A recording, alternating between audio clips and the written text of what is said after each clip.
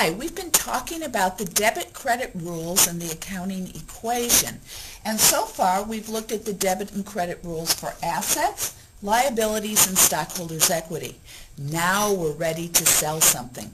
Remember, we're in that homework business, and in that homework business, what would we sell? Homework to other students. And we would sell it at mass quantities of price, wouldn't we? So I have my homework done for this chapter, and I offer it out on eBay to other students. And I set a price on it of $10 for one problem. Okay, so I get a taker who says, hey, I'm interested in buying your homework. Have we got a give-get yet? No. When will we have a transaction? Well, we'll have a transaction when either they give me their credit card number, in other words, I sell it on account, or unless they give me cash. So let's look at those two transactions.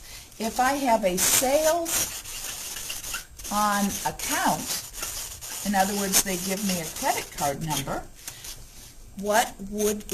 how would I communicate that in English? Well, sales on account says which asset is going up. It's accounts receivable.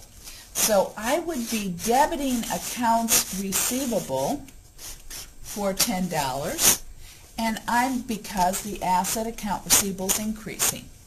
And I'm going to credit the account sales because I had homework sales.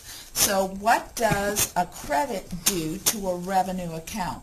Well, credit increases a revenue account. So notice that revenue accounts act like liabilities, stockholders' equity.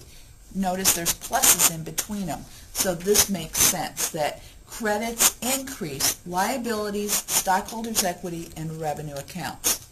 All right, so sales on account, I debited accounts receivable because the customer's promising to pay me in the future cash, and credit sales.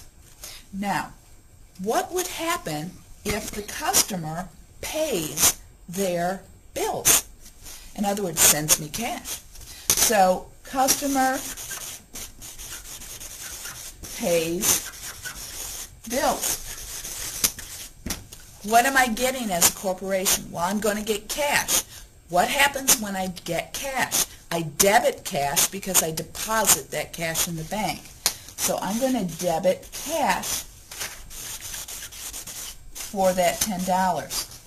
What would I credit? Because remember, for every debit in the world, there's a credit. Well, what's being reduced? Well, what's being reduced is my accounts receivable. What makes an asset go down? A credit. So I'm going to credit accounts receivable for the amount of cash. So notice here the give-get is exchanging one asset or one resource for another resource. All right. Now, just to make sure you've got it, what would I do if I sold my homework for cash? In other words, I'm saying, I'm not giving you my homework until I see the money. If I sell the homework for cash, that means my cash is going to go up, which means debit cash, which means I need a credit. What am I going to credit? I'm going to credit revenue or homework sales, aren't I? Which makes sense because we said credits increase revenue accounts. Well, tell me if the student didn't like the homework and they said, I want my money back. What would happen?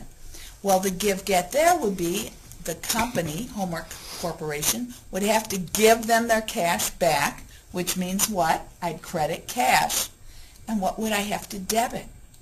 Homework revenue, because the homework revenue, oops, I didn't make a sale.